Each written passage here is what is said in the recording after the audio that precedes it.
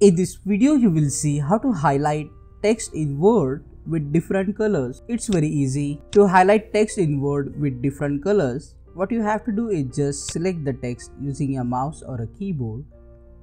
And after selecting the specific text you want to color or highlight, go to this highlight text color option. You will see this marker. You just have to click on the drop down and here you will see many colors. You can select any one color to highlight. And you can also select different text which is not highlighted. Go back to the highlighter text option and select different color. In case you want to remove the highlight from the text, you just have to select all the text that is highlighted with the color. Then click on the drop down and here you will see the option no color.